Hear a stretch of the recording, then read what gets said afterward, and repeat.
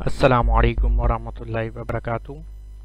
Welcome to another computer science lecture. So in the previous lecture we started section 6, automated and emerging technologies, and we covered section 6.1 about automated systems. Today we are going to start section 6.2, robotics. Robotics is robotics, whatever you want to call it. It is a branch of computer science that involves the conception, design, manufacture, and operation of robots. Robots are machines that have mobility, and they can perform some specific task based on the surrounding input. The word robot comes from the Czech word robota, which means forced labor. Now the first thing in this chapter you need to know after the what is a robot is or robotics is that the uses of robot. In domestic life or in homes, robotic vacuum cleaners such as Roomba are used to carry out cleaning jobs without any human inputs. In medicine, robots are used to assist in surgeries where human hands are unable to reach. In agriculture, they are used to apply fertilizers and pesticides on crops. In entertainment industry, robotic cameras are used to position viewing angles such as robotic drones and automatic drones. In industry, manufacturing robots carry out tasks such as welding the parts of a car frame together. In transport, robots are used in space exploration, for example the Mars rover and many other rovers sent out in space. A system can be called a robot if it has the following characteristics. It has a mechanical structure or a framework. A robot should be a piece of machinery that usually has some movable part. It can be large or small. Second thing, it should have electrical components. It should have a combination of sensors, microprocessor, and actuators. And the third and most important, it should be programmable. It should be able to be programmed by a human in order to carry out a specific or various tasks in a repetitive fashion until the process is complete or it is instructed to do something else.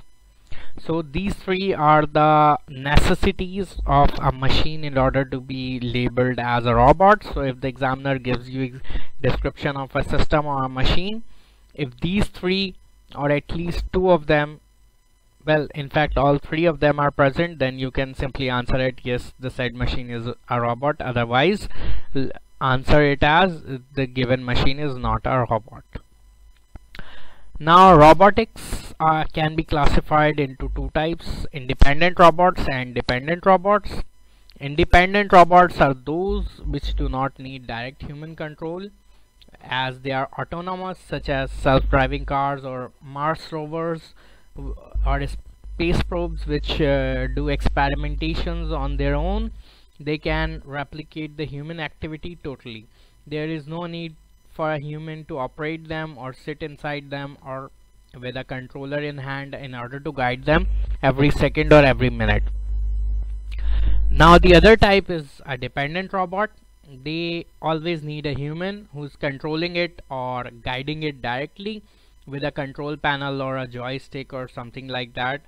They can supplement rather than totally replace the human activity. For example, in a car assembly plant, such as the plant for Suzuki or Honda, even in a bike assembling plant, various the human workers and the robots, they work together, and in order to produce a car or a bicycle or a motorcycle, they don't the process is not simply completely automated or robotic in nature. Now, as per the Cambridge criteria, you need to know the advantages and disadvantages so you can answer questions accordingly and accurately. So here we are. Last but not the least, we have first of all we are going to discuss advantages of robots. In many situations, robots can increase productivity, efficiency, quality, and consistency of products. As unlike humans, they do not get bored, they do not wear out, they don't get tired, They cannot be bored of doing the same thing again and again. They can be very accurate to fraction of an inch. They can work in environments which are unsafe for humans, such as in a nuclear facility or chemical industries. They do not have the same environmental requirements that humans do, such as proper lighting, air conditioning, or noise protection. Plus, they have sensors or actuators which are more capable than humans. Disadvantages of robots are that the use of robots can create economic problems, as it causes job loss for humans. They can only do what they are told to do, and they cannot improvise, or they cannot think for their own. This means that safety procedures are needed to protect humans and other robots in the facility.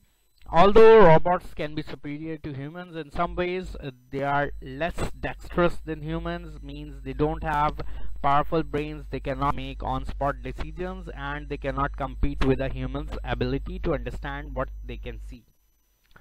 Often robots are very costly, they have very high initial costs, they have very high maintenance costs as well, and they often need extra parts or extra components in order to be programmed to do the task or do some other task other than the task they were initially installed for.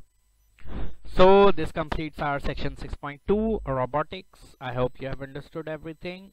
Feel free to ask me below in the comment section if you have any problems. Take care. Allah Hafiz.